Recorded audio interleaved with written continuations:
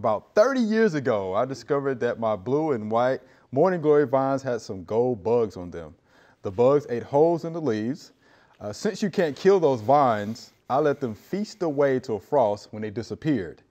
I showed them to some of my neighbors and described them to friends, but nobody had ever seen one besides me. Do you know what these bugs were?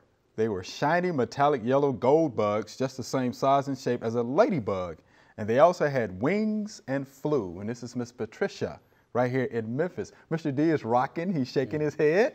I think he has an idea, Miss Patricia. No doubt, they're the golden tortoise beetle. Yes, that's what I thought it was. They mentioned ladybugs, which are also beetles. So they are similar size, and they also, have wings and can fly. No doubt about that. And if they're eating morning glories, that's a good thing. That's a good thing. So that's a good thing. As far as I'm concerned, the golden tortoise beetles are just as pretty as the morning glory blooms. And I wouldn't worry about it. I wouldn't worry about using an insecticide to try to control them.